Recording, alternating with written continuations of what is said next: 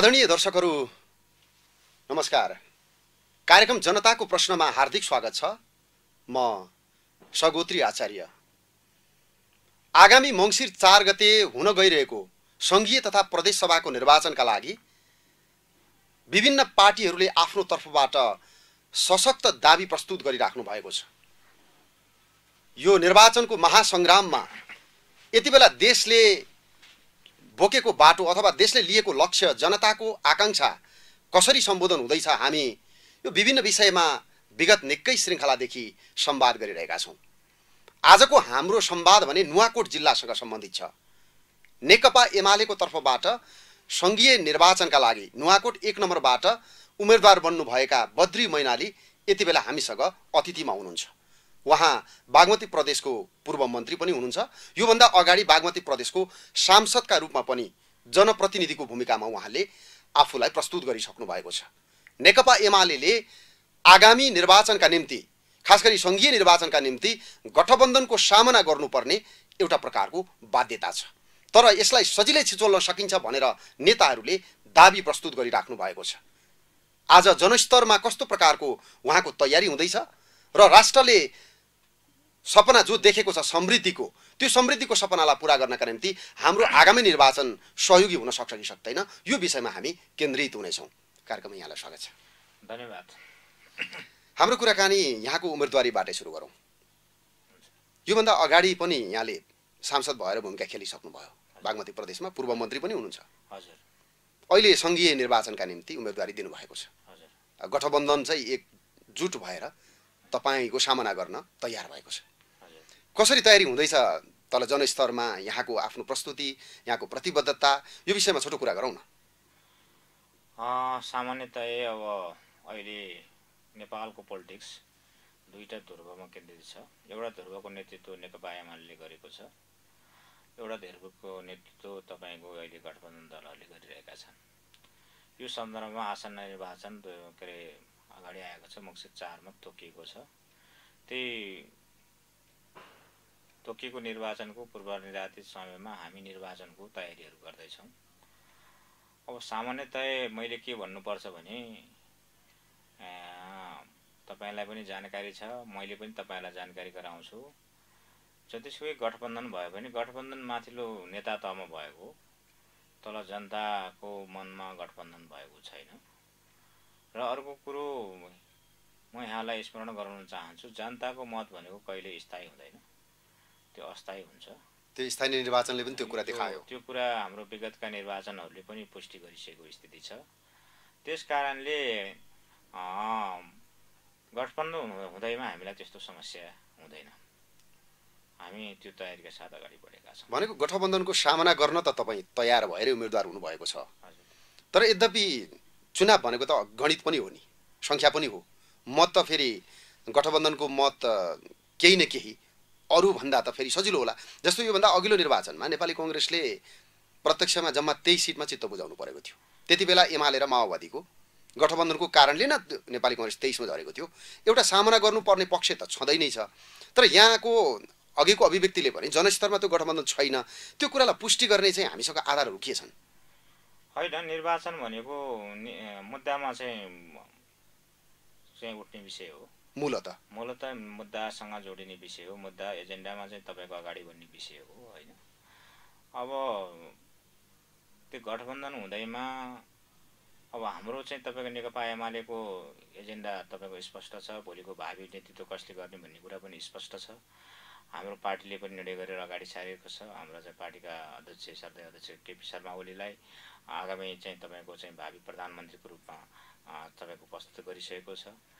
हाम्रो अभियान नेकपा एमालेको चाहिँ अभियान देश निर्माण गर्ने स्पष्ट भिजन छ, खाका छ। तपाईँले हिजो पनि देख्नु भएको छ। हिजोको विगतको 3.5 वर्षको कार्यकालमा पनि एमालेले तपाईँको थुप्रै चाहिँ तपाईँको देशलाई चाहिँ दूरगामी चाहिँ तपाईँको फाइदा पुग्ने हितका चाहिँ कामहरू गरेका छन्। त्यो चाहे राष्ट्रिय गौरवको आयोजना भन्नुहोस्, चाहे अन्तर्राष्ट्रिय सम्बन्धहरू भन्नुहोस्, चाहे पारमाणु सम्झौताहरूको कुरा गरौँ, होइन, त्यो सायद त्यो तपाईँको अन्तर्राष्ट्रिय नीतिहरूका कुरा गरौँ, त्यो विषयमा हाम्रो पार्टीको स्पष्ट नीति छ, धारणा छ। र भोलिका दिनमा जनता सामु गर्नुपर्ने कार्यक्रमहरू, नीतिहरू, घोषणा पनि हाम्रो स्पष्ट छ। र विगतमा मैले तपाईँको एक कार्यकाल प्रदेश सभाको यो तल्लो तहको चाहिँ प्रदेश सभाको चाहिँ सांसद भइरहँदा नुवाकोटमा गरेको चाहिँ विकास निर्माणको कुराहरू पनि छ। त्यो चाहे स्वास्थ्यको क्षेत्रमा होस्, शिक्षाको क्षेत्रमा होस्, पूर्वाधारको क्षेत्रमा होस्, कृषि पर्यटनको क्षेत्रमा होस्, अथवा धार्मिक क्षेत्रमा होस्, अरू सामाजिक क्षेत्रमा होस्, र तपाईँको हरेक क्षेत्रमा तपाईँलाई म जानकारी गराउँछु। नुवाकोटको 66वटा तपाईँको चाहिँ यो बागमती प्रदेशको 66वटा चाहिँ निर्वाचन क्षेत्रहरूमध्ये नुवाकोटमा 4वटा प्रदेश सभाहरू थिए, 2टा क्षेत्रहरू छन्। त्यो मध्येमा नुवाकोटमा हामीले हाम्रो कार्य करिबन 5 वर्षको कार्यकालमा झन्डै पाउने 5 अरब लगभगको चाहिँ बजेट लगाएर हामीले विकास निर्माणको कामहरू अगाडि बढाएका छौँ। मेरो एउटा सपना छ, तपाईँको नुवाकोटको जनताको तपाईँको एउटा सपना छ। त्यो सपनालाई साकार बन्ने काम म गर्छु। त्यो भनेको के, विकास निर्माणको हिसाबले नुवाकोट पछाडि परेको छ। त्यो पछाडि परेको कामहरूलाई म मेरो नेतृत्वमा तपाईँको चाहिँ भविष्यमा त्यो नुवाकोटलाई समृद्ध नुवाकोट, विकसित नुवाकोट गर्ने अठोटका साथ म अगाडि बढेको छु। जस्तो पार्टीले जस्तो प्रकारको नीति लिएको छ यति बेला, घोषणापत्रमा जस्तो प्रकारका प्रतिबद्धताहरू व्यक्त गरिएका छन्, विगतमा पनि व्यक्त भएका थिए र अहिले पनि व्यक्त भएका छन्, कतिपय कुराहरू नवीन ढङ्गले पनि आएका छन्। त्यो पार्टीले सिङ्गो देशका लागि प्रस्तुत गरेको घोषणापत्रका कुन कुन कुराहरू चाहिँ नुवाकोटमा बढी आकर्षित हुन्छन्? सामान्यतया अब देशको त्यो घोषणापत्रभित्र अब देशभित्र नुवाकोट पनि पर्छ। पार्टीले गर्ने विकास निर्माणहरू आवश्यकता र औचित्य पहिचान गरेर सबै क्षेत्रमा, मैले भनेका सबै क्षेत्रमा भोलि पार्टी सरकारमा गइसकेपछि गर्ने कुराहरूलाई समान ढङ्गले तपाईँको त्यसको चाहिँ विकेन्द्रीकरण गर्छ, वितरण गर्छ स्रोतहरूको। त्यही अनुसार नुवाकोट त्यसको आधारमा चाहिँ गर्छ र हामी त्यो विकास निर्माणको कामहरू ल्याउन अधिकतम पहल गर्छौँ। जस्तै मान्नुहोस् अहिले यो बिचमा यो सरकारले तपाईँको चाहिँ त्यो टोखा सरे सुरुङको मार्ग चाहिँ काटिएको छ, जो विगतको चाहिँ एमालेको सरकारले अगाडि बढाएको थियो।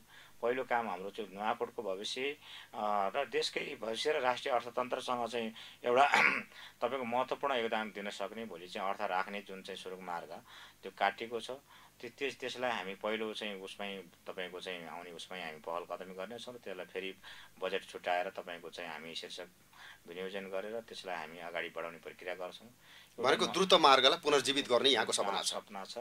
त्यो बिना नुवाकोटको र नुवाकोटको भविष्य पनि बन्न सक्दैन, त्यसले ठुलो महत्त्व राख्छ र नेपालको सन्दर्भमा पनि त्यसले ठुलो अर्थ, नेपालको राष्ट्रिय अर्थतन्त्रमा पनि त्यसले ठुलो चाहिँ सुदूर भविष्यमा त्यसले प्रभाव पार्छ। त्यो किन कटौती भएछ?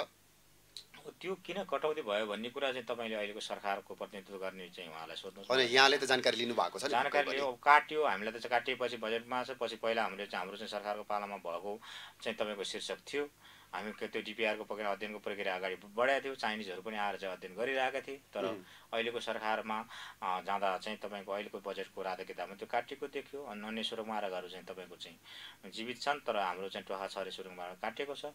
अब त्यो हिजो प्रतिनिधि सभामा चाहिँ तपाईँको चाहिँ जितेर आउने मान्यले त्यसको चाहिँ ख्याल गर्नुपर्ने थियो, उहाँको होस पुगेन होला होइन। जसैको कारणले फेरि चाहिँ अर्को चाहिँ 2 वर्ष 3 वर्ष चाहिँ ढिलाइ हुने, सुरुङ मार्गको ढिलाइ हुने चाहिँ स्थिति सिर्जना भएको छ।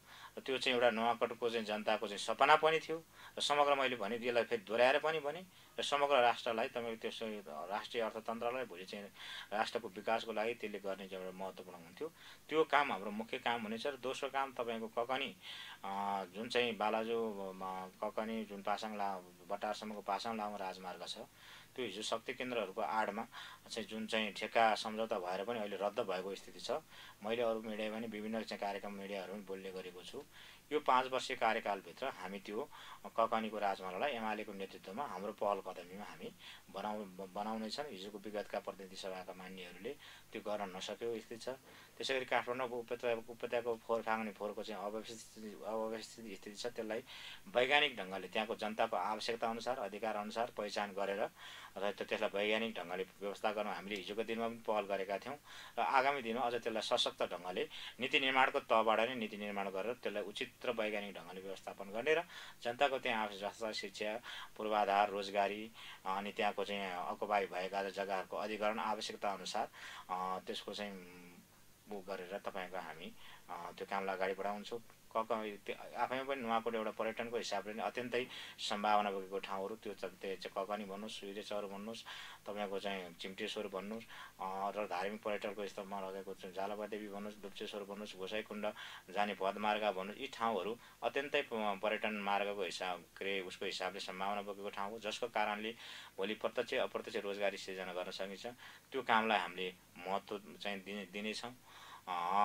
र अन्य चाहिँ भित्री चाहिँ आवश्यकताका चाहिँ स्वास्थ्य, शिक्षा, खानेपानी लगायतका कुराहरूमा पनि हामी जोड दिएर जनताको समस्या हल गर्न हामी पहल गर्नेछौँ। त्योभन्दा पनि म चाहिँ के अरे सभापतिजी के जानकारी गराउनु छ भने हामी व्यवस्था बदलियो, अवस्था बदलिएन। हामी परिवर्तन चाहन्छौँ। अवस्था किन बदलिएन भन्ने कुराको खोजी गर्नुपर्छ। मैले भन्ने गरेको छु, अवस्था हाम्रो पूर्वजहरूले व्यवस्था बदल्नमा ठुलो चाहिँ योगदान गर्नुभयो, त्यसको हामीले सम्मान गर्नुपर्छ। अब व्यवस्था बदल्नका लागि जबसम्म नेपालमा औद्योगिक क्रान्ति हुँदैन, उद्योग धन्दाहरू स्थापना हुँदैनन्, तबसम्म रोजगारी सिर्जना हुँदैन। रोजगारी सिर्जना नभएसम्म अवस्था बदलिँदैन। त्यसको लागि म प्रतिनिधि सभामा गएपछि त्यो खालको नीति निर्माण गर्ने मेरो पार्टीको तपाईँको चाहिँ मेरो पार्टीभित्र पनि म त्यो आवाज बुलन्द गर्छु र सदनभित्र पनि म त्यो कामको चाहिँ तपाईँको त्यो व्यवस्था बदल्ने नीति निर्माण गर्न, कानुन बनाउन, उद्योग धन्दाहरू स्थापना गर्ने कानुन बनाउनको लागि म जोरदार चाहिँ आफ्नो चाहिँ आवाज बुलन्द गर्ने। जस्तो व्यवस्था बदलियो, अवस्था बदलिएको छैन, त्यसलाई हामीले बदल्न चाहेका छौँ र त्यसका लागि मलाई सङ्घीय निर्वाचनमा जनताले निर्वाचित गराउन आवश्यक छ भन्ने यहाँको आफ्नो भनाइ छ। यहाँ मैले सोध्न खोजेको कुरा चाहिँ जस्तो समृद्ध नेपाल, सुखी नेपाली पार्टीले अगाडि सारेको नारा, एउटा सिङ्गो राष्ट्रकै नारा पनि बनेको थियो त्यति बेला जति बेला नेकपा एमाले सरकारको नेतृत्व गरिरहेको थियो। समृद्ध नेपाल, सुखी नेपाली मात्रैले पुगेन, अब स्वस्थ एमाले चाहियो। स्वस्थ एमाले भएन भने त यो नारा त साकार हुँदैन। एमालेलाई हराउने आज एमालेहरू नै छन्, अब पूर्व एमाले पनि भन्न मिल्ला। पार्टीभित्रै त्यत्रो ठुलो चाहिँ द्वन्द्व भयो, यो कुराले गर्दा एमाले कमजोर भयो। त्यसैले स्वस्थ एमाले चाहिँ एमालेकै कार्यकर्ताको प्रश्न पनि यो जनताको प्रश्न कार्यक्रममा यहाँलाई मैले राखेँ। स्वस्थ एमाले चाहिँ कहिले देख्न पाउँछन् जनताले? होइन, तपाईँले अब कसरी चाहिँ तपाईँको बुझाइ अब रिडिङ के छ त्यो चाहिँ अब तपाईँलाई जानकारी होला। एमाले अस्वस्थ छैन, एमाले स्वस्थै छ। होइन, एमालेलाई हराउने त पार्टी फुटाएर एउटा ठुलो टिम बाहिर गयो। तपाईँले देख्नुहुन्छ केही व्यक्तिहरू बाहिरका हुन्, एमाले फुटेको होइन। एमाले फुटेकै छैन भन्छु म त। मेरो हिसाबमा एमाले फुट्यो भने त फ्याक्लक्क तपाईँको दुई भाग हुनुपर्ने हो। सङ्ख्यात्मक हिसाबले चाहिँ एकदमै सानो छ तपाईँ हामीले त सब कुरा चाहिँ दलीय व्यवस्था जनमतलाई आधार बनाउने हो। हिजोको मतभन्दा हामी नुवाकोटमा पनि घटेको छैनौँ, समग्र 77 जिल्लामा पनि घटेको हाम्रो स्थिति होइन। मतको हिसाबले चाहिँ हामीले हेर्ने हो भने, मतभारको हिसाबले हेर्ने हो भने एमाले कुनै पनि हालतमा तपाईँको पहिलाको भन्दा तपाईँको कमजोर शक्ति भएको छैन जनमतको हिसाबले। अब पार्टी साङ्गठनिक हिसाबले भन्दा अहिले देशमा भएका पार्टीहरूमध्ये व्यवस्थित र तपाईँको सङ्गठित पार्टी भनेको र अनुशासित पार्टी भनेको एमाले नै हो। तपाईँले हेर्नु सक्नुहुन्छ, त्यो चेन अफ कमान्ड छ, त्यसको चाहिँ तपाईँको आफैभित्रको चाहिँ तपाईँको च्यानल कमिटीहरू छ, त्यो अनुसार व्यवस्थित छन्। वडा तह इभन तपाईँको टोल कमिटीसम्मको चाहिँ तहमा हाम्रो व्यवस्थित चाहिँ सङ्गठनहरू छन्, कमिटीहरू छन्। 22वटा जनवर्गीय सङ्गठनहरूको आफ्नै तपाईँको च्यानलहरू छन्, त्यस अनुसार व्यवस्थित छन्। त्यही भएर एमाले अस्वस्थ भन्न मिल्छ जस्तो मलाई लाग्दैन। होइन, पार्टी मैले अस्वस्थताको शब्द चाहिँ मैले कुन मानेमा प्रयोग गरेको छु भने जस्तो पार्टीले एउटा शुद्धिकरणको प्रक्रियालाई त अगाडि बढाएकै देखिन्छ। अहिले उम्मेदवारी छनौटको सिलसिलामा पनि पार्टीले कतिपय ठाउँमा चाहिँ कठोर कदमहरू पनि चाल्यो।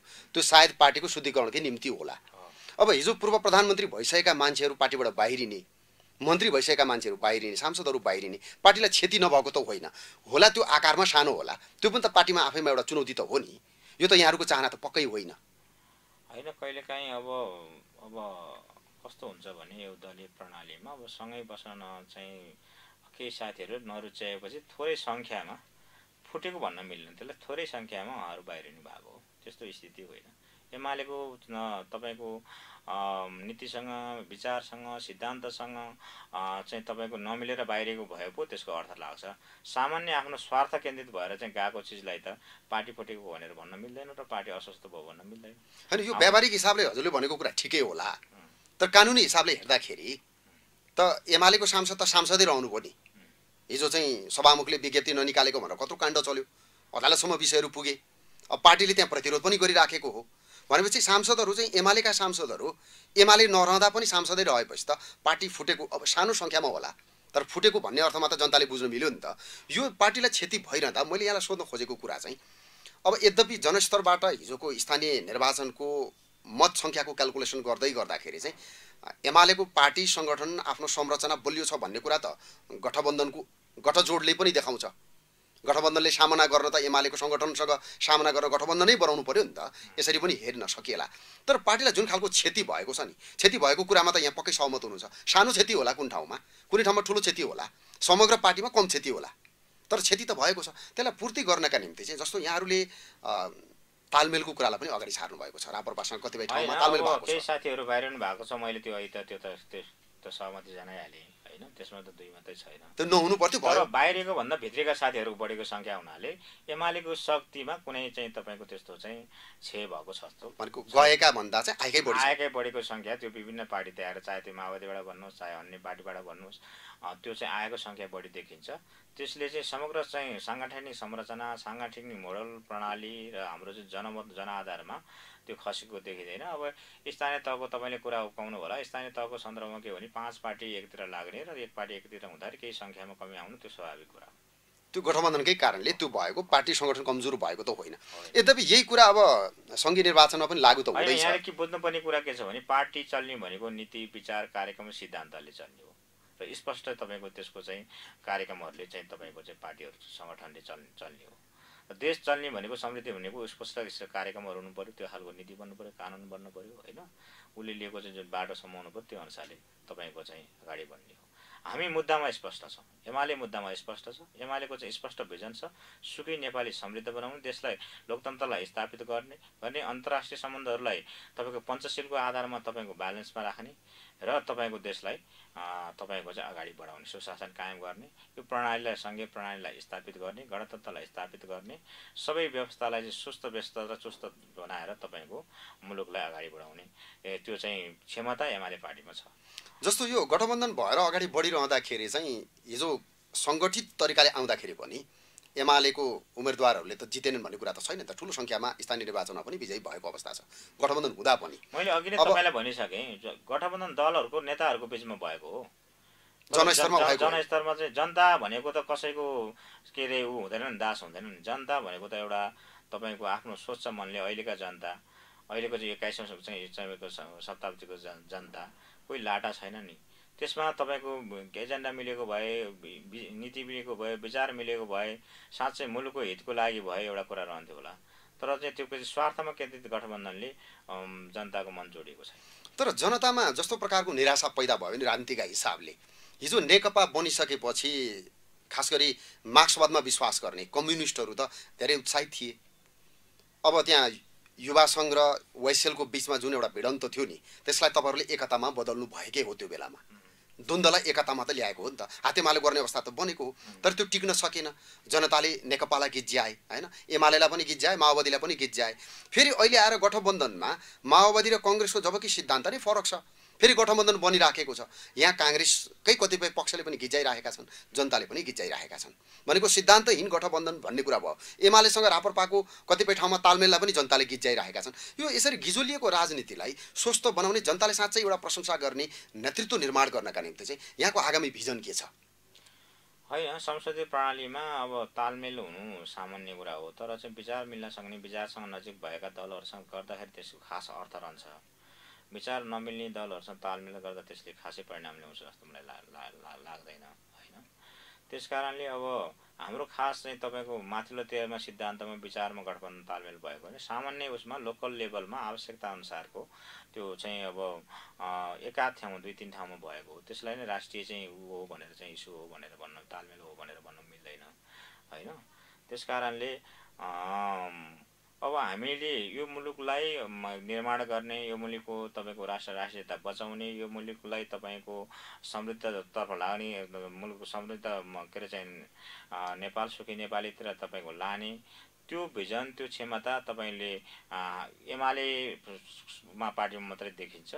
त्यस कारणले हामीलाई विश्वास छ यसपालि चाहिँ तपाईँको आम नेपाली जनताले एमालेलाई विश्वास र तपाईँलाई थाहा छ विगतमा पनि कम्युनिस्टको बहुमत त आएको थियो, के अरे द्वितीयता आएको थियो, तर एमालेको मात्र एकल बहुमत नहुँदाखेरि जति गर्नुपर्ने कामहरू काम गर्न अप्ठ्यारो परेको स्थिति थियो। त्यही कारणले विगतमा विभिन्न घटनाहरू चाहिँ घटना परिघटनाहरू सिर्जना भयो। जनताले यो कुरा चाहिँ जनता शिक्षित छन्, के अरे जनताले बुझेका छन्, यसपालि एमालेलाई बहुमत दिएर पठाउँछ। अब यहाँको व्यक्तित्वको कुरा गर्दाखेरि जस्तो यहाँले ठिकलाई ठिक र बेठिकलाई बेठिक भन्ने त्यो साहस गर्नुहुन्छ जस्तो मलाई लाग्छ, मैले तपाईँलाई जति चिनेको छु।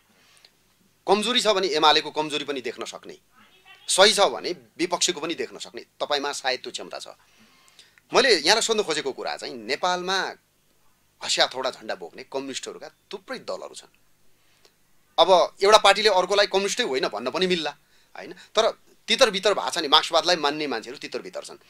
नेपालको सबभन्दा ठुलो कम्युनिस्ट पार्टी नेकपा एमाले हुनुको नाताले सबै कम्युनिस्टहरूलाई एक ठाउँमा ल्याउने पुनः प्रयास भनौँ न, हिजो एकचोटि असफल भयो, फेरि यहाँहरूको प्रयास रहन्छ कि रहँदैन? त्यो रहन्छ। हिजोको हाम्रो नेतृत्व कालमा हिजोको नेतृत्वले पनि त्यो प्रयास गरेर एक ठाउँ ल्याउने प्रयास गरेकै हो। विविध प्राविधिक कारणले र के अरे चाहिँ राष्ट्रिय अन्तर्राष्ट्रिय शक्तिको कारणले विभिन्न त्यो कारणले त्यो अहिले छुटेको अवस्था छ। हाम्रो कार्यकालमा पनि त्यो प्रयास हाम्रो तर्फबाट सकिने प्रयास हामी गर्छौँ। भनेको नुवाकोटको कुरा गर्दा पनि जनस्तरमा यहाँले त्यो प्रयास जारी राख्नु भएको छ या छैन, के छ? होइन, अब हामी त नुवाकोटमा त मेरो चाहिँ के हो भने खास गरी मैले अब नुवाकोटलाई समृद्ध नुवाकोट बनाउने, विकास निर्माणले सम्पूर्ण बनाउने मेरो सपनै त्यही हो। मैले अघि नै भनिसकेँ, कम्युनिस्ट गैर कम्युनिस्ट भन्दा पनि समग्र चाहिँ त्यहाँको जनता नेता मिलेर नुवाकोटलाई बनाउनुपर्छ भन्ने हो। हाम्रा पूर्वजहरूले तपाईँको चाहिँ हाम्रो पूर्वजहरूले र अग्रजहरूले जे जति कामहरू चाहिँ गर्नुभयो उहाँहरूको कालमा, त्यो डाक्टर रामशरणकै पालाको कुरा गरौँ, डाक्टर रामशरण महतज्यूकै पालाको कुरा गरौँ, डाक्टर प्रकाश शरण महतज्यूको पालाको कुरा गरौँ, चाहे अन्य नेताहरूको बारेको सन्दर्भमा कुरा गरौँ, उहाँहरूको कार्यकालमा केही अब सम्पन्न नभएका कामहरू अब हाम्रो नेतृत्वमा हामी सम्पन्न गर्छौँ। त्यो कामको लागि नुवाकोटको जनताले हामीलाई त्यो ठाउँमा पुर्याउनुहुन्छ भन्ने हामीलाई विश्वास छ। विगतमा यहाँले गरेका विकास निर्माणका कामहरूमा यहाँ पूर्व मन्त्रीका रूपमा पनि हुनुहुन्छ, बागमती प्रदेशमा काम गरिसक्नु भएको छ। थुप्रै कामहरू चाहिँ अगाडि पनि बढेर कतिपय कामहरू थाँती पनि छन्। अब अझ सङ्घीय सांसद भएर आउनु पाउनुभयो भने अझ पहल गर्न सजिलो होला। यति बेला विगतलाई स्मरण गर्दाखेरि चाहिँ नुवाकोटका विकास निर्माणका के कुराहरू सम्झिनुहुन्छ? होइन, हामीले अब सामाजिक क्षेत्रमा पनि थुप्रै काम गरेका छौँ होइन, धार्मिक क्षेत्रमा, पर्यटन क्षेत्रमा, कृषिको क्षेत्रमा, पूर्वाधारको क्षेत्रमा, शिक्षाको क्षेत्रमा, त्यो लगायत देख्न लायक उल्लेख्य नमुना कामहरू पनि छन्। युवा क्लबहरू बनाएका छौँ, मन्दिरहरू बनाएका छौँ, बाटोहरूको चाहिँ तपाईँको पिच गर्ने प्रक्रियाहरू गरेका छौँ, मान्छेको जनताको आधारभूत आवश्यकताको कुरा खानेपानीहरूको एक घर एक धारा नीति अनुसार चाहिँ हामीले त्यो अगाडि चाहिँ बढाएका छौँ। विद्यालयहरूमा एक विद्यालय एक नर्सको नीति ल्याएर चाहिँ तपाईँको अहिले प्रदेशभरिकै चाहिँ विद्यालयहरूमा त्यो चाहिँ आधारभूत स्वास्थ्य सेवाको लागि हामीले त्यो तयारी गरेका छौँ। विद्यालयहरूमा तपाईँको आइसिटी प्रोग्रामहरू लागू गरेर अहिलेको टेक्नोलोजीलाई प्रयोग गर्नुपर्छ भन्ने कुरामा हामी अगाडि बढेका छौँ। व्यावसायिक शिक्षालाई तपाईँको चाहिँ लानुपर्छ भन्ने हिसाबले त्यसलाई पनि हामीले अगाडि के अरे नीति कार्यक्रमहरू बनाएर अगाडि लगाएर कार्यान्वयन गरेको स्थिति छ। कृषि प्राविधिकहरूको माध्यमबाट कृषि क्षेत्रको विकास गर्नुपर्छ, कृषिलाई आधुनिकीकरण गर्नुपर्छ, व्यवसायीकरण गर्नुपर्छ र तपाईँको चाहिँ बजारसँग जोड्नु, बजारीकरण गर्नुपर्छ भन्ने त्यो खालको नीति ल्याएर विभिन्न क्षेत्रमा तपाईँको प्रदेशभरि सब्सिडी गर्ने काम पनि गरेका छौँ, सँगसँग समन्वय गर्ने काम पनि गरेका छौँ। मल कारखानाहरू चाहिँ केन्द्रीय सरकारले चाहिँ खोल्ने तपाईँको चाहिँ गरेको थियो, निर्णय गरेको थियो। त्यो कामहरूलाई छिटोभन्दा छिटो कार्यान्वयन ल्याउनु पर्छ भनेर हामीले पहल गरेका छौँ, तर यो बिचको सरकारले त्यो कामहरू चाहिँ स्थिति चाहिँ तपाईँको रोकेको छ।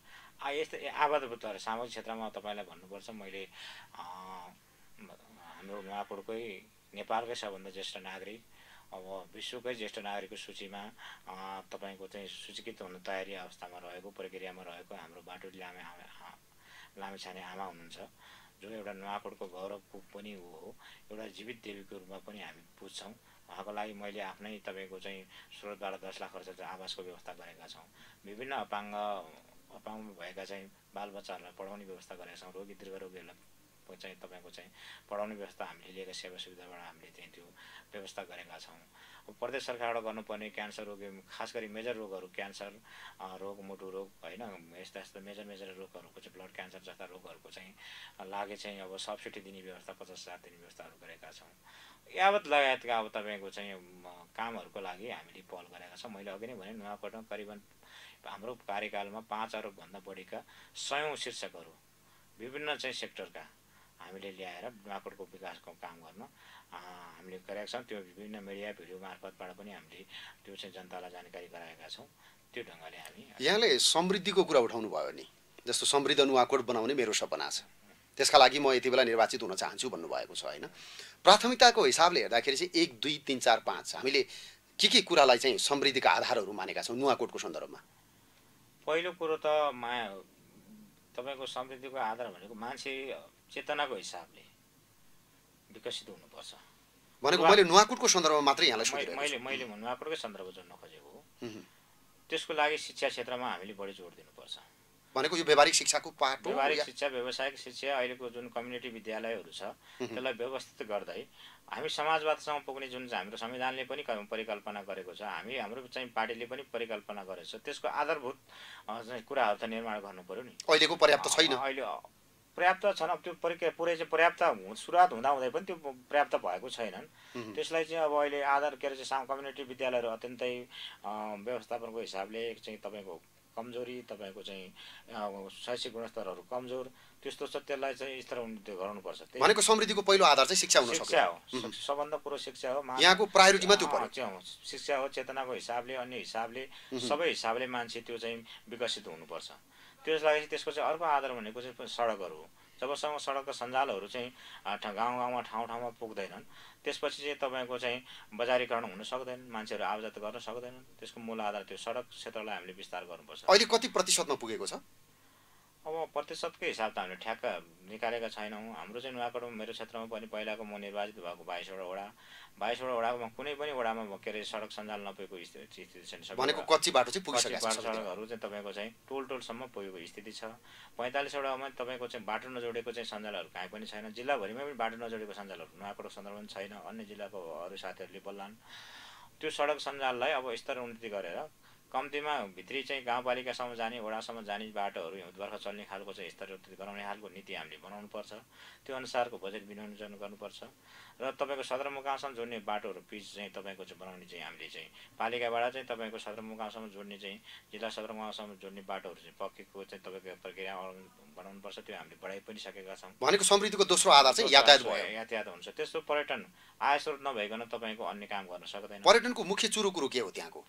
अब यहाँको मैले अघि पनि भनिसकेँ, यो चाहिँ रिपिट हुन्छ होला। तपाईँको जुन अत्यन्तै सम्भावना गएको हो कि तपाईँको चाहिँ ककनी जो चाहिँ नगरकोटसँगै चाहिँ राष्ट्रिय चाहिँ तपाईँको के अरे पर्यटन स्थल भनेर चाहिँ घोषणा भएको ककनी, सूर्यचौर, चिम्टेश्वर, दुप्चेश्वर धार्मिक पर्यटनको हिसाबले दुप्चेश्वर, अनि जालपादेवी ऐतिहासिक हिसाबले चाहिँ तपाईँको चाहिँ नुवाकोट दरबार, सूर्यगढी, बेलकोटगढी लगायतका 9वटा गढीहरू चाहिँ तपाईँको नुवाकोटमा छन्। ती चिजहरूलाई सम्वर्धन र बनाएर त्यसलाई समृद्ध बनाएर त्यहाँ पर्यटकहरूलाई हाम्रो इतिहास बोकेको जिल्ला भनेर हामी आन्तरिक र बाह्य पर्यटकहरूलाई लगाएर हामी त्यो एउटा चाहिँ स्रोत चाहिँ तपाईँको गर्छौँ र प्राकृतिक स्रोत राज्य तहबाट त्यहाँ लगानी भइसकेको अवस्था छ कि बाँकी छ? पक्कै छ। त्यहाँ भ्यू टावरहरू बन्ने, पर्यटक स्थलहरू बन्ने, पार्कहरू बन्ने काममा हामीले पनि बनाएका छौँ। भ्यू टावरहरू प्रदेशको स्तरबाट पनि होइन, हिमालहरू हेर्न, गणेश हिमालहरू हेर्नको लागि, गुहरू हेर्नको लागि त्यहाँबाट चाहिँ नजिक देखिन्छ ककनीबाट।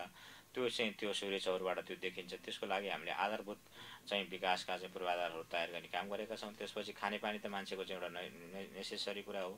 एक घर एक धारा नीतिको ल्याएर हामीले कार्यक्रमहरू बढाएका छौँ। उत्पादनको लागि सिँचाइहरूको व्यवस्था गरेका छौँ।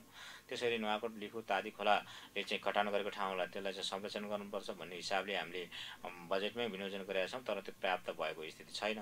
र नुवाकोटको अर्को चाहिँ नुवाकोट यहाँ काठमाडौँसँग नजिक रहेको र भोलि भविष्यमा सुरुङ मार्ग पनि खोलिने भएको हुनाले मेरो एउटा के सपना छ भने तादी र तपाईँको चाहिँ के अरे चाहिँ तादी र लिखु खोलाको सङ्गम स्थलमा त्यहाँ अध्ययन गरेर त्यहाँको चाहिँ बस्तीलाई पनि असर नपुग्ने गरेर बस्तीको पनि संरक्षण गरेर एउटा कृत्रिम तालको स्थापना गरेर यहाँको आन्तरिक पर्यटक, बाह्य पर्यटक जो छ भोलि चाहिँ रसुवागढीबाट आउने चाइनिज पर्यटकहरू, यताबाट काठमाडौँबाट जाने पर्यटकहरूलाई एउटा त्यहाँ चाहिँ कृत्रिम तालको चाहिँ स्थापना गरेर त्यहाँको चाहिँ आन्तरिक पर्यटकलाई बढावा दिन सकिन्छ र नुवाकोटको विकासलाई त्यसले ठुलो चाहिँ मद्दत गर्छ भन्ने मेरो बुझाइ छ।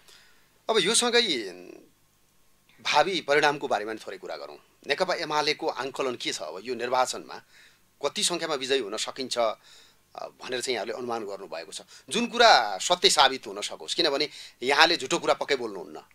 थुप्रै नेताहरू छन् फरक कुराहरू बोल्ने, तर यहाँले साँचो कुरा बोल्नुहुन्छ भनेर सोधिरहेको छु मैले। सामान्यतः हामी 100 सिट चाहिँ प्रत्यक्षमा जित्छौँ होला, 50 सिट चाहिँ 165 मा 100 जितिन्छ भन्ने छ। 100 जित्ने हाम्रो चाहिँ आकलन छ, 50 सिट चाहिँ हामी समानुपातिकबाट जित्छौँ भन्ने हाम्रो अनुमान छ। भनेको समानुपातिक र प्रत्यक्ष गरेर 150 चाहिँ एब्सोल्युट मेजोरिटी हामी ल्याउँछौँ र सरकार चलाउँछौँ र अघि हामीले भनेको हामीले अगाडि बढाएको समृद्ध नेपाल र हामीले चाहिँ सुखी नेपाली र हामीले चाहिँ सुरुवात गरेको राष्ट्रिय गौरवको आयोजनाहरू त्यसलाई सम्पन्न गर्छौँ। हाम्रो सरकारको पालामा चाहिँ विधिवत ढङ्गले सदनबाट चाहिँ तपाईँको चाहिँ के अरे चाहिँ निशान छाप लगाएर पास गरेको चाहिँ जुन लिपुलेख लिपुद्वारा लगायत सूची नक्साहरूलाई कार्यान्वयनमा ल्याउनेमा पहल गर्छौँ। अन्तर्राष्ट्रिय सम्बन्धहरूलाई चाहिँ तपाईँको चाहिँ हामी चाहिँ विगत पञ्चशीलको आधारमा सबैलाई ब्यालेन्स गर्छौँ। त्यो काम हाम्रो पार्टीको नीतिअनुसार हाम्रो चाहिँ सरकारले गर्नेछ। तपाईँलाई अहिले थाहा छ, हिजो हाम्रो विगतको सरकार हुँदाखेरि 95 रुपियाँ लगेको चाहिँ पेट्रोलको भाउ अहिले चाहिँ 192 रुपियाँमा पुगेको छ। डिजेलको पनि त्यस्तै प्रतिशतमा बढेको छ। महँगी बढेको जसको कारणले चाहिँ हामीले चाहिँ हिजो चाहिँ 100 रुपियाँ 200 रुपियाँमा पाउने चाहिँ लिटरको चाहिँ तेलहरू अहिले 400 पुगेका छन्। लत्ता कपडाहरूको चाहिँ भाउ त्यतिकै बढेको छ। यो स्थितिलाई सही ट्र्याकमा ल्याउन देशको अर्थतन्त्र डामाडोल चाहिँ स्थितिमा छ। अहिले तपाईँले हिजोसम्म चाहिँ ब्याङ्कको के अरे चाहिँ नेपालको $37 झन् 300 अरबभन्दा बढीले घटेको स्थिति छ। यो सबै चिजहरूलाई ट्र्याकमा ल्याउनको लागि नेकपा एमाले सरकारको नेतृत्व गर्नुपर्छ र त्यो अनुसार तपाईँको चाहिँ सही ट्र्याकमा ल्याएर त्यसलाई अगाडि बढाउनुपर्छ। अहिले लगभग देश एउटा अर्थतन्त्रको हिसाबले राष्ट्रिय अन्तर्राष्ट्रिय सम्बन्धको हिसाबले हरेक हिसाबले हरेक चाहिँ विकासको पूर्वाधारको चाहिँ अगाडि बढाउने हिसाबले देश अहिले ठप्प स्थितिमा छ। यसलाई अगाडि बढाउन एमालेको नेतृत्वको सरकारको आवश्यकता। जस्तो यहाँले भने जस्तो नेकपा एमाले बहुमत ल्यायो भने त अब 138 ले बहुमत भइहाल्छ, 150 आयो भने त त्यो त सहज भइहाल्यो। बहुमत आयो भने समृद्ध नेपाल सुखी नेपालीको नारा अगाडि बढ्छ, जनतामा एउटा खालको हामीले त्यो भनेको कानुन गर्ने कुरा अगाडि बढाइसकेका छौँ। त्यो कानुनमा जान्छ। त्यो चाहिँ आधारहरू तयार गरिसकेका मैले यसैमा सोधिरहेको छु यहाँलाई। जस्तो मैले हेरेँ कि आधारहरू तयार गरिसकेका छौँ, त्यो चिज बढाइसकेका छौँ, त्यसलाई सम्पन्न गर्ने एउटा दिशा सम्पन्नताको दिशामा जान्छ। यो भयो भने ठिकै छ। तर यसो हुन सकेन भने जस्तो विश्लेषकहरूको आलोचकहरूको कुरा के छ भने भोलि माओवादी र एमाले मिल्दैन भन्ने के ग्यारेन्टी छ? काङ्ग्रेस र एमाले मिलेर सरकार बनाउँदैन भन्ने के ग्यारेन्टी छ? एमाले बहुमत ल्याएन भने भन्ने खालको आलोचना पनि छ। यो भोलिको आएपछि त अरूको त्यो सरकारी हैन बहुमत आएन भनेको कुरा नआएको खण्डमा अब त्यो बेलाको स्थितिको त्यो वामपन्थीको एकता हुन्छ कि हुँदैन? त्यस्तो सम्भावना के रहन्छ? त्यो हेर्नुहोस्, राजनीतिमा असम्भव भन्ने चिज केही हुँदैन। हामी चाहिँ तपाईँको मतलब यो दोस्रो विकल्प यहाँको हो कि होइन? मैले यो कुरा बुझ्न खोजेको। त्यो हुनसक्छ, त्यो हुन भए एमालेको आफ्नै बहुमत, नभए वामपन्थी एकता। त्यो वामपन्थी एकता हुनसक्छ। के डेमोक्रेटहरूसँग चाहिँ सहकार्य गरेर सरकार पनि अगाडि बढाउँछ। तर हामीले लिएको जुन चाहिँ स्पष्ट नीति भिजन कार्यक्रम छ त्यो हाम्रो नेतृत्वमा अगाडि बढ्छ। एमालेको यो नीतिलाई र नेतृत्वलाई खास गरी एमाले लिएको जुन रोड म्याप छ नि देशका निम्ति, त्यसमा सबभन्दा ठुलो अवरोध चाहिँ केबाट भएको छ? यो अस्थिर सरकार, मूल कुरो त त्यही हो नि। तपाईँले भन्नुलाई चाहिँ अब 2/3 सरकार भन्यौँ, त्यो बेला नि एमालेको सरकार थिएन। भित्र चाहिँ आफ्नै पार्टीभित्रको चाहिँ तपाईँको चाहिँ चेप पहिले केही खुट्टा बाँधिएको कारणले त्यो अस्थिर सरकारको कारण चाहिँ के भन्यो? पार्टीभित्रको अब भनौँ न यो चाहिँ अन्तरसङ्घर्ष पनि एउटा कारण हुनसक्छ।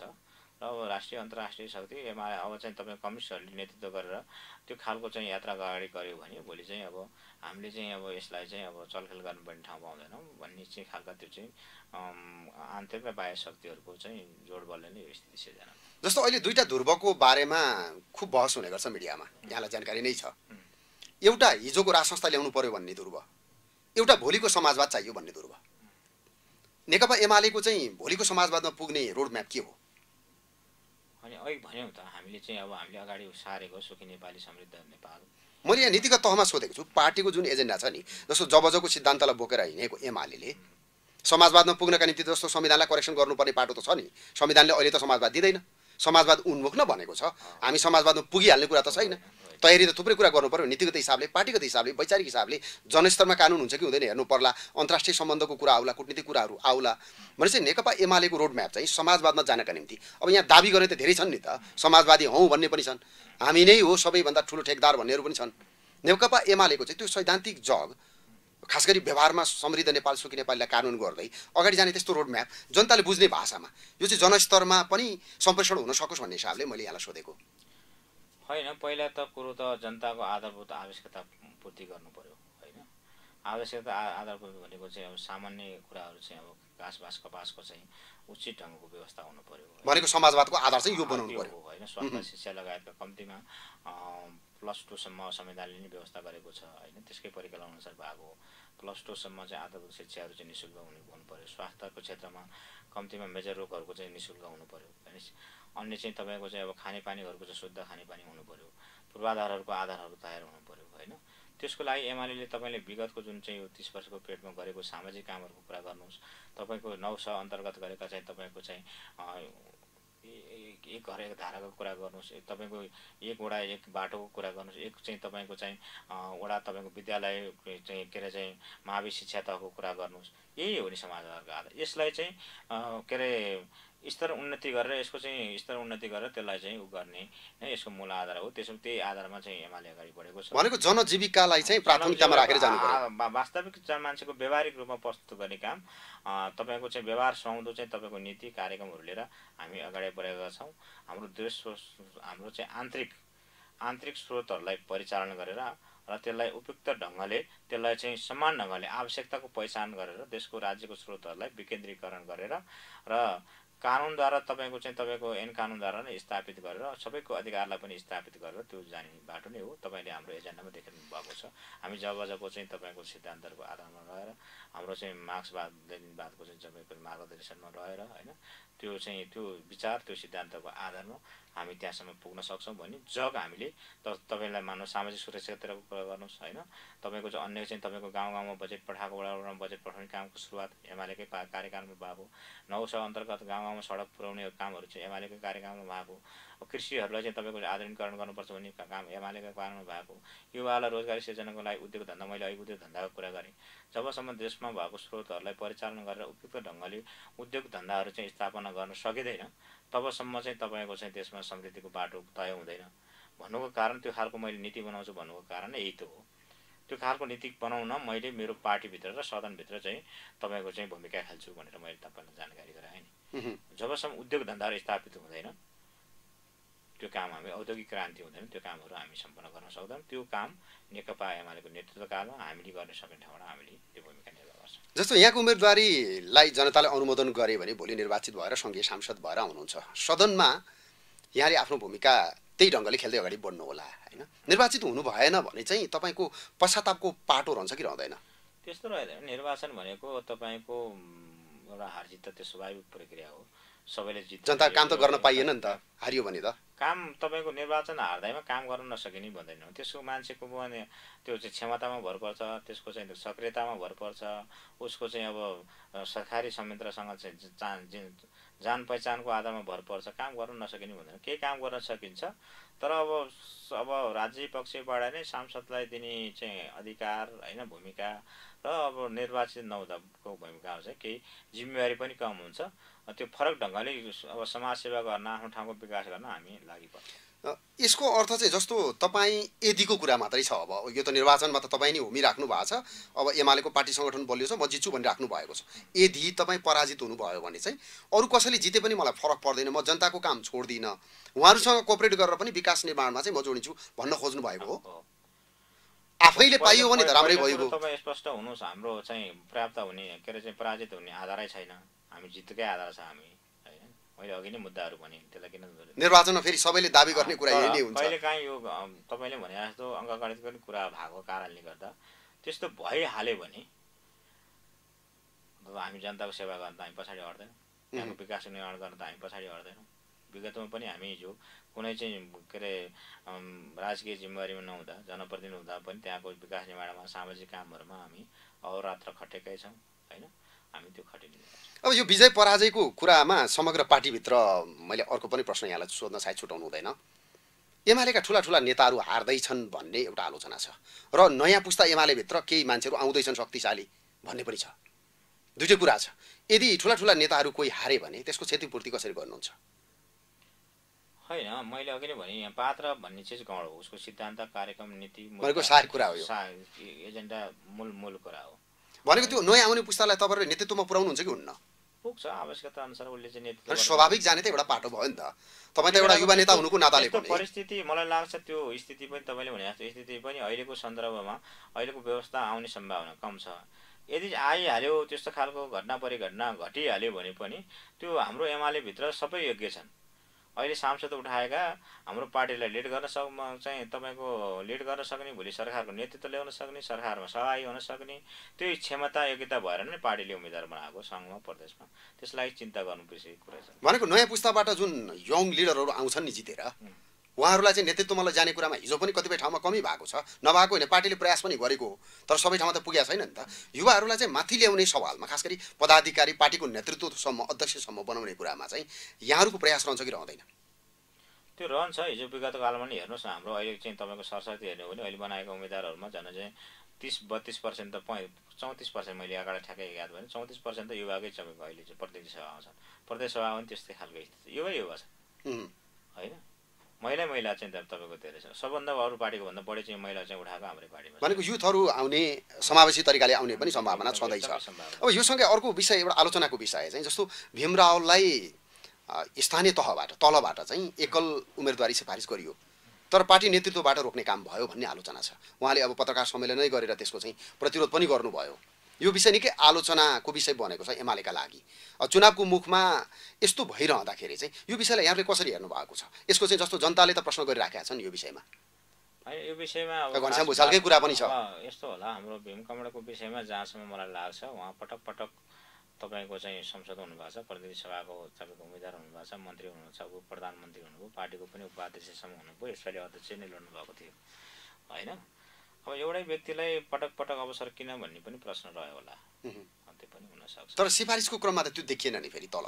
अब हाम्रो विधानले के भन्छ भने सिफारिस जहाँ जे भयो भने पार्टी केन्द्रले आवश्यकता अनुसार त्यसको निर्णय गर्न सक्ने भन्ने अधिकार छ। यो त्यो हिसाबले अब पार्टीले आफूले, पार्टी निर्णयले, केन्द्रीय कमिटीले, केन्द्रीय सचिवालयले अब आवश्यकता अहिलेलाई भीम कमरेडलाई भन्दा पनि अरू साथीहरूलाई अगाडि बढाउँदा राम्रो हुन्छ भन्ने चाहिँ सोच बनायो होला, सायद त्यही भएर आएको होला। सधैँ मान्नुहोस् न, म अहिले प्रतिनिधि सभाको पहिलो उम्मेदवार छु।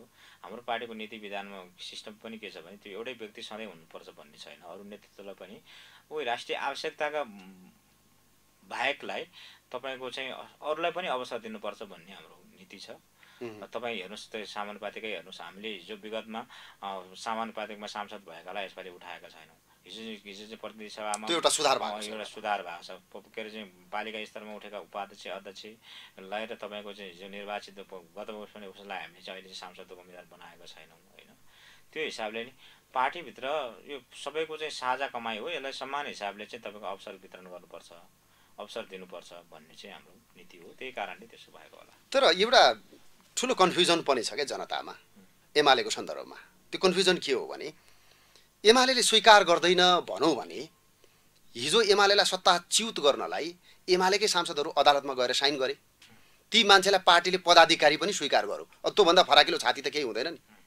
दिँदैन भनौँ भने यसरी दिएको छ, दिन्छ भनौँ भने यो अहिलेको उम्मेदवारीको आलोचना यसरी आएको छ। यो कन्फ्युजन भयो नि त, यसलाई कसरी क्लियर गर्ने हो? एउटै व्यक्तिमा मात्रै हामी केन्द्रित नहौँ। त्यो अब त्यो एउटा होइन, पार्टीलाई क्षति त भयो त चुनावमा जाँदै गर्दा। त्यो क्षति भएको छैन, उहाँको ठाउँमा अर्कोले जितेर आइहाल्नुहुन्छ नि। किन उहाँ जस्तो तराईमै हेरौँ न, प्रभु शाहको केसमा बेलुका 5 बजेसम्म चाहिँ उहाँले एमालेको उम्मेदवारी दिन्छु भनेर बस्नुभयो, अन्तमा गएर स्वतन्त्र उम्मेदवारी दिनुभयो, एमालेले अर्को हाल्ने अवसर पनि पाएन। पार्टी विधिमा चल्छ, नीतिमा चल्छ होइन। यो चाहिँ तपाईँको तर पार्टीलाई धोका त भयो नि, एमाले भएर सोच्ने हो भने। पार्टी चल्छ, तर पार्टीको विधि र नीतिलाई कोही नेताले चाहिँ त्यो चलाउन खोज्छ भने त्यो हार जित एउटा पाटो रहला होइन। पार्टीको त्यो नीति विधि अनुसारै जानुपर्छ भन्ने निर्णय भएको थियो होइन। जस्तो त्यो विधिको कुरा ठिक छ, पार्टीले गर्ने निर्णय त त्यही नै हो। त्यो भइसकेपछि अरू त के गर्नु र? भन्न खोजेको नेतृत्वले त्यो प्रकारको क्षतिलाई रोक्न नसक्नुको पछाडि तपाईँहरू नेतृत्वको टिममा भएको हिसाबले अब खास गरी पार्टीको मेन स्ट्रिम त्यसको चाहिँ वैचारिक पक्षलाई जोगाउन त तपाईँ पनि त निरन्तर लाग्नु भएको नेतृत्व टिमको मुख्य मान्छे हो नि त। त्यस्तो क्षतिलाई चाहिँ हामीले जोगाउन नसक्नुको पछाडि जनताले शङ्का गर्ने त ठाउँ रह्यो। एमालेप्रति भरोसा गर्ने, एमालेको चाहिँ सरकार चाहियो भन्ने मान्छेहरूका लागि त दुखाइको विषय भयो नि त। यहाँहरू त्यो विषयमा चाहिँ किन चुक्नु भयो भन्ने चाहिँ मेरो प्रश्न हो। होइन, चुकेको होइन, त्यो चुकेको होइन। पार्टीलाई क्षति त भयो त। पार्टीलाई त्यस्तो खालको त्यहाँ तराईमा हामीलाई फाइदा नै हुन्छ भनेको उहाँले छोडेरै फाइदा छ होइन। छोडेर भन्दा पनि अब बसेको भए राम्रै हुन्थ्यो, उहाँको राजनीति भविष्य पनि सुरक्षित हुन्थ्यो। तराईमा केही ठाउँमा चाहिँ तपाईँको चाहिँ अब तालमेल गर्दाखेरि केही साथीहरूको चाहिँ सिट चाहिँ तपाईँको जुन जिम्मेवारीबाट बाहिरिनु भयो, त्यति कुरा लिएर सबै चिज सक्यो भनेर जुन खालको उहाँले त्यो खालको व्यवहार देखाउनु भयो, त्यो उहाँहरूको लागि पनि चाहिँ तपाईँको राजनीतिक भविष्यको लागि राम्रो होइन र पार्टीको भविष्यको लागि पनि राम्रो होइन। हामी संवादको करिब किनारातर्फ छौँ। नुवाकोटको सन्दर्भमा जनतासँग यहाँले व्यक्त गर्नुभएका नयाँ विषयहरू के छन्? व्यक्त गर्ने भनेको त जो विगतमा आएका भन्दा फरक यस्तो हुन्छ। अब तपाईँले के कुरा बुझ्नु पऱ्यो भने हामी पार्टीको चाहिँ एउटा क्याडर हौँ होइन। पार्टीले हामीलाई उम्मेदवार बनाएको हो। हाम्रो अहिले व्यवस्था दलीय प्रणाली हो। पार्टीको केन्द्रीय चाहिँ घोषणापत्र छ होइन। घोषणापत्र नै भोलि चाहिँ घोषणापत्र अनुसार जितेर गए सरकार बनाउने हो। हाम्रो स्थानीय आवश्यकता अनुसार जिल्ला क्षेत्र अनुसारको हाम्रो घोषणापत्र र प्रतिबद्धता क्षेत्र अन्तर्गत प्रतिबद्धताहरू छन्। हामीले प्रतिबद्धताहरू चाहिँ अब मैले अघि भनेकै शीर्षकहरूमा विकास निर्माणको काम गर्ने हो। नुवाकोटलाई समृद्ध नुवाकोट बनाउने हो। नुवाकोटको जनताका हरेक चाहिँ तपाईँको समस्यालाई तपाईँको समाधान गर्न हामी अगाडि बढ्ने हो। नयाँ कामहरू विकास निर्माणका कामहरूमा भनेको मैले अब के अरे चाहिँ त्यहाँको स्रोतहरूलाई परिचालन गरेर पर्यटनको माध्यमबाट, धार्मिक पर्यटनको माध्यमबाट, कृषि क्षेत्रको माध्यमबाट, अन्य चाहिँ तपाईँको चाहिँ हाम्रो चाहिँ अब सडक पूर्वाधारको विकास गरेर, तपाईँको चाहिँ शिक्षा क्षेत्रमा चाहिँ तपाईँको लगानी बढाएर विकास गरेर, हामीले अघि जुन समाजवादको कुरा गऱ्यौँ, हामीले चाहिँ कम्युनिटी विद्यालयले नै त्यस्तो गुणस्तरीय चाहिँ तपाईँको शिक्षा दिनेको चाहिँ नीति र कार्यक्रमहरू ल्याएर त्यसलाई चाहिँ व्यवस्थित गरेर जाने आधारै त्यही हो। यी सबै चिज जनताका आधारभूत चाहिँ आवश्यकताहरूलाई पुरा गरेर हामी त्यहाँ जाने हो। र मूल कुरो मैले अघि भने व्यवस्था परिवर्तन भयो, अवस्था परिवर्तन भएको छैन। अवस्था परिवर्तन गर्न हाम्रो चाहिँ अब नेतृत्व, खास गरी अग्रज नेतृत्वको ठुलो भूमिका छ। सबै दलको सबै भूमिका छ। हामीले त्यसलाई सम्मान गर्नुपर्छ। तर उहाँहरूलाई त्यो पुरानो भाषामा उहाँलाई थाहा छ के अरे चाहिँ उद्योग धन्दा स्थापना गर्नुपर्छ भन्ने थाहा छ। तर व्यवहारिक रूपले कस्तो कानुन बनाउँदा कस्तो चाहिँ गर्दाखेरि नेपालमा तपाईँको चाहिँ उद्योग धन्दाहरू स्थापित हुन्छन् भन्ने कुराको केही चाहिँ तपाईँको चाहिँ त्यसको विज्ञता नभएको हुनसक्छ। त्यसै कारण नेपालमा औद्योगिक क्रान्ति हुन सकेको छैन। हुन त दुईवटा ठुला चाहिँ मुलुकहरूको चेपामा छौँ हामी कहाँ सानो बजार छ। दुईवटा मुलुकको ठुलो बजारको कारणले पनि हाम्रो उद्योग धन्दा नबस्नुको एउटा मूल कारण हुनसक्छ, उद्योग धन्दा स्थापित नहुनुको कारण। त्यति हुँदाहुँदै पनि हामीले नेपालमै आफ्नो स्रोतहरूलाई परिचालन गरेर हाम्रो विदेशिएका जुन 50 लाख चाहिँ हाम्रो नेपाली दाजुभाइहरू हुनुहुन्छ, नुवाकोटबाट पनि झन्डै करिबन 50-55 हजारको हाराहारीमा तपाईँको विदेशिनु भएको छ। उहाँहरूले आर्जन गरेको स्रोत, उहाँहरूको सिप, उहाँले जानेको चाहिँ तपाईँको चाहिँ प्रविधि, नयाँ प्रविधि ल्याएर हामीले चाहिँ उहाँहरूले नै तपाईँको रोजगारी पाउने गरेर त्यो खालको नीति र कानुन बनाएर हामीले चाहिँ तपाईँको चाहिँ उद्योग धन्दा स्थापना, औद्योगिक क्रान्ति गरेर नै हामी देशलाई समृद्ध बनाउन सक्छौँ। मेरो सोच भनेको त्यो हो। त्यो खालको कानुन बनाउनेमा मेरो पार्टीभित्र त्यो आवाज बुलन्द गर्न र सदनभित्र आवाज बुलन्द गर्न र अन्य मिडिया र समाजमा त्यो खालको कुराहरूलाई उठान गर्न मेरो सधैँ भूमिका रहनेछ। अब केही प्राविधिक खुद्रा प्रश्न पनि गरौँ, साना प्रश्न भनौँ यसलाई। जस्तो डडेलधुराले राष्ट्रको नेतृत्व गर्यो, इलामले राष्ट्रको नेतृत्व गर्यो, झापाले गर्यो, नुवाकोटले कहिले गर्छ? समय आएपछि गर्छ। समयको माग छ। पार्टीको नेतृत्व गर्ने, राष्ट्रको नेतृत्व गर्ने। विगतको कार्यकालमा हिजो शाहवंशका राजा पृथ्वीनारायण शाहले ती राजधानी चलाएर नुवाकोट त्यति बेला त मुख्य ठाउँ गरिसकेकै कुरा हो। भोलि भविष्यमा अब त्यहाँको त्यो लेभलमा भोलि व्यवस्थाले माग्यो, समयले माग्यो, राष्ट्रले माग्यो भने त्यो पुग्न सक्छ। अब सम्भावना भएको नेताहरू तपाईँहरू नै हो। त्यो हुन्छ, हुनसक्छ। अब यो अहिले यो चुनावमा चाहिँ तपाईँले सबभन्दा ठुलो आफ्नो प्रतिस्पर्धी, सबभन्दा ठुलो चुनौती चाहिँ केलाई मान्नु भएको छ यहाँले चुनावकै सन्दर्भमा? मैले त्यस्तो ठुलो चुनौती मानेको छैन होइन। हिजो मेरो प्रतिस्पर्धी भनेको हिजो पनि टेस्टेड भइसकेको मान्छे हो। उहाँहरूले नुवाकोटको गरिमा कायम गर्न सदन र राष्ट्रिय मिडियामा खेल्नुपर्ने, अन्य चाहिँ राष्ट्रिय स्तरमा खेल्नुपर्ने भूमिका खेल्न सक्नुभएको छैन। त्यो सत्य कुरा हो, त्यो चाहिँ शाश्वत कुरा हो होइन। नुवाकोटको विकासको लागि जति चाहिँ पहल कदमी गर्नुपर्ने, उहाँले उहाँको जुन चाहिँ आफ्नो के अरे चाहिँ हैसियत अनुसारको, ओहदा अनुसारको त्यो गर्न सक्नुभएको छैन। बरु उहाँबाट पराजित भएकै तपाईँको चाहिँ डाक्टर रामशरण महतहरूले र त्यहाँबाट निर्वाचन नभए डाक्टर प्रकाश शरण महतहरूले, डाक्टर प्रकाश चन्द्र लोनीहरूको पालामा केही त्यहाँको विकासका चाहिँ आधारहरू चाहिँ तय भएका छन्। तर उहाँको पालामा त्यस्तो कुनै खालको नयाँ भएको चाहिँ तपाईँको एमाले सरकारले ल्याएको बजेट पनि काटियो भने त्यसलाई हामीले त प्रतिस्पर्धी नै ठान्दैनौँ नि। त्यो त प्रतिस्पर्धी नै भएन नि। अब एउटा सकारात्मक उहाँलाई ससम्मान बिदा गर्छन् यसपालि। एउटा सकारात्मक कुरा पनि गरिहालौँ।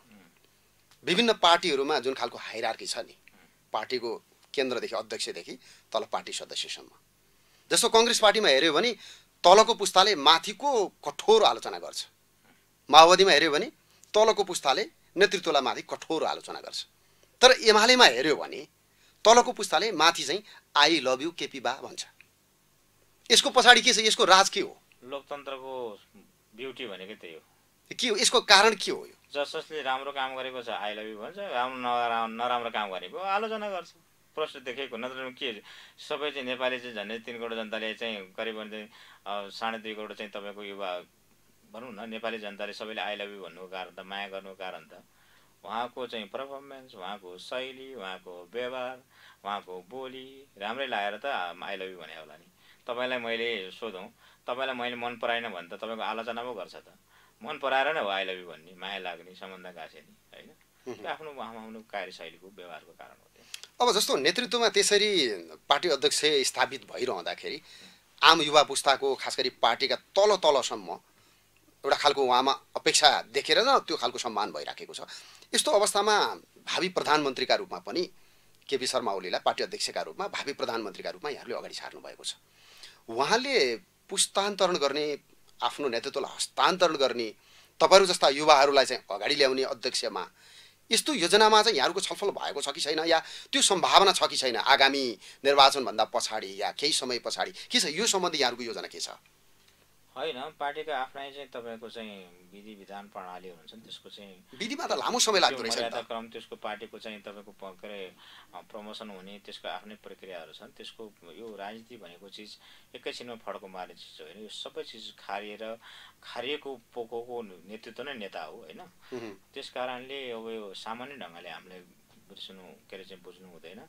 हामीले त्यस्ता पाका परिपक्व अनुभवीहरुको पनि दिनुपर्छ। युवाको जोश जागरणले मिसाएर नै पार्टीको नेतृत्व भन्यो। हाम्रो कहाँ युवा पनि छन्, पाका अनुभवी पनि छन्, सबैको त्यसको मिश्रण नै पार्टीको नेतृत्व हो र हाम्रो नेकपा एमाले हो।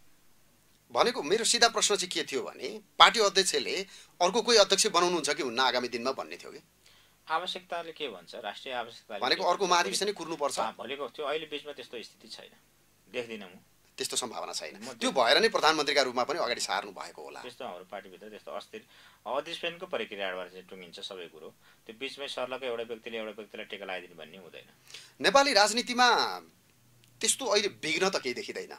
अब यो सुधारको प्रक्रियामै छ। निर्वाचनले पनि जस्तो दुईटा भ्रष्ट लडेका ठाउँमा त एउटा भ्रष्ट त हार्छ नि त हैन, दुईटा खराब लडेको ठाउँमा एउटा खराब त हार्छ। भनेको करेक्सन हुँदैछ, नयाँ पुस्ता आउँदैछ, पार्टीले पनि प्रयास गरिराखेको छ हैन। अन्तरसंघर्षमा पेचिलो पक्षहरूलाई किनारा लाउन खोजिराखेको छ। सुधार त हुँदै जाला, तर विघ्न भयो भने चाहिँ नेपाली राजनीतिमा त्यस्तो केही घटना घट्न सक्ने सम्भावना छ? यो गठबन्धनको कारणले या चाहिँ अहिलेको चुनावको कारणले या चाहिँ जनमतको भोलिको कारणले या कुनै त्यस्तो विघ्न हुने सम्भावना छ?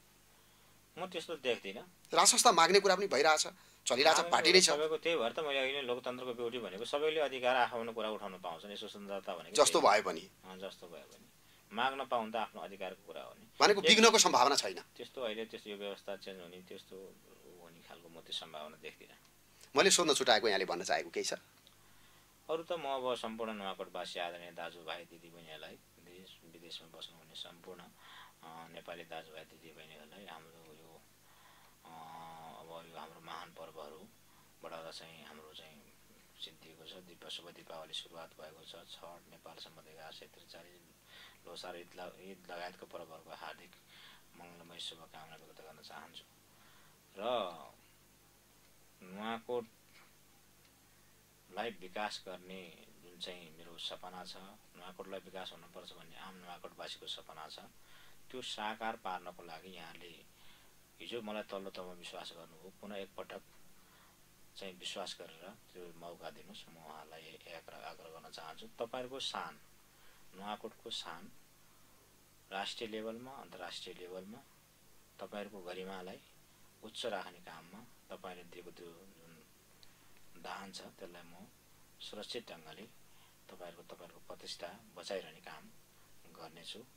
अहिले बिग्रिएको जुन अर्थतन्त्र छ त्यसलाई सही ट्र्याकमा ल्याउनको लागि, बिग्रिएको जुन सुशासनहरु छ त्यसलाई सही ट्र्याकमा ल्याउनको लागि, तपाईको बजारमा चाहिँ जुन भ्रष्टाचार महँगी बढेको छ त्यसलाई सही ट्र्याकमा ल्याउनको लागि र जुन अन्तर्राष्ट्रिय सम्बन्धहरु बिग्रिएका छन् त्यसलाई सही ट्र्याकमा ल्याउनको लागि, केही राष्ट्रघाती सम्झौताहरु भएका छन् त्यसलाई राष्ट्रघाती सम्झौताहरु भएका छन्, त्यस्ता विधेयकहरु आएका छन् त्यसलाई आवश्यकता अनुसार संशोधन गर्नको लागि एमालेको सरकारको आवश्यकता छ। हिजोको चाहिँ एमाले सुखी नेपाली समृद्ध नेपाल बनाउनु र समाजवादसम्म पुग्नको लागि आधार तय गरेको जुन चाहिँ विकास निर्माणका पूर्वाधारका कामहरू छ त्यसलाई सम्पन्न गर्नको लागि र नेपाली जनता नेपालमा सुशासन र यो व्यवस्थालाई स्थापित गर्नको लागि लोकतन्त्रलाई स्थापित गर्नको लागि सङ्घीय व्यवस्थालाई व्यवस्थित गर्नको लागि एकपटक एमालेलाई बहुमत सहितको चाहिँ तपाईँको चाहिँ अवसर दिनुहोस्। त्यो अवसर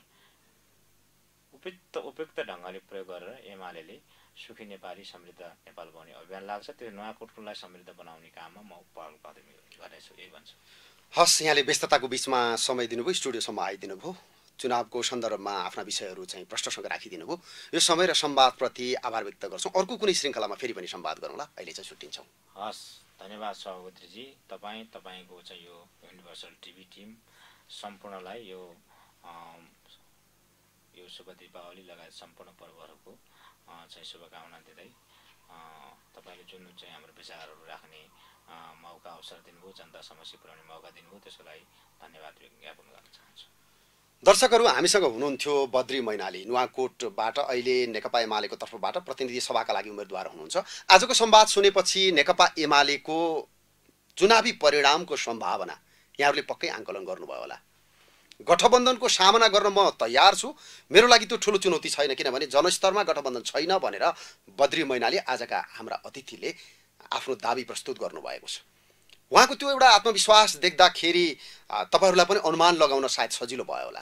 सामाजिक क्षेत्रमा उहाँले के काम गर्नुभयो, भावी योजनाहरू के छन् भन्ने बारेमा पनि हाम्रा प्रश्नको जवाफ जब उहाँले दिनुभयो, त्यसपछि यहाँहरूले उहाँलाई चिन्न बुझ्न र उहाँलाई समर्थन गर्ने या नगर्ने भन्ने कुराको तयारी गर्न, अनुमान लगाउन यहाँहरूलाई पक्कै सजिलो भएको हुनुपर्छ। हामीलाई त्यो विश्वास छ। नेपाली समाजले जस्तो प्रकारको प्रतिष्ठाको नेतृत्व गर्ने नेता खोजेको छ, समृद्धिका लागि जस्तो प्रकारको राजनीति खोजेको छ, त्यो अझै प्राप्त भएको छैन। समाजले 2079 वर्षको लिखित इतिहास रेकर्ड गरिसक्दा पनि देश विकास गर्ने सही नेतृत्व प्राप्त नगर्नु हाम्रो पुस्ताको लागि लज्जाको विषय हो। यद्यपि आजका अतिथिले व्यक्त गर्नुभएको एउटा कुरा भने स्मरणीय छ। मैले चुनाव जिते भने जनताको सही नेतृत्व गर्छु, हारे भने सबैसँग मिलेर जनताका विकासका निम्ति म निरन्तर लागिरहन्छु। यो विषय भने निकै नै प्रेरणादायी छ भन्ने लाग्छ।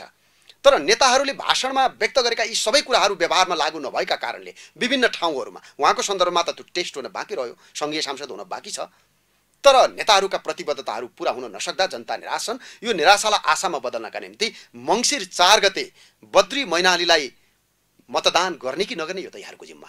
उहाँको काम हेरेर, उहाँको क्षमता हेरेर, उहाँका सपना हेरेर, नेकपा एमालेको बाटो हेरेर र जबजले उठाएको यात्रामा राष्ट्रको भविष्य छ कि छैन भन्ने कुराको अनुमान लगाएर या त्यसलाई देखेर बुझेर चिनेर यहाँहरूले निर्णय गर्ने कुरा हो। हाम्रो संवाद जारी छ। भोलि यसै समय अर्को विशिष्ट अतिथिका साथमा जनताको प्रश्नको संवाद लिएर आउनेछौँ। आज पनि हामी सबैलाई बिदा दिनुहोस्। युनिभर्सल टेलिभिजन हेर्दै गर्नुहोला। बिदा हुन्छौँ। नमस्कार।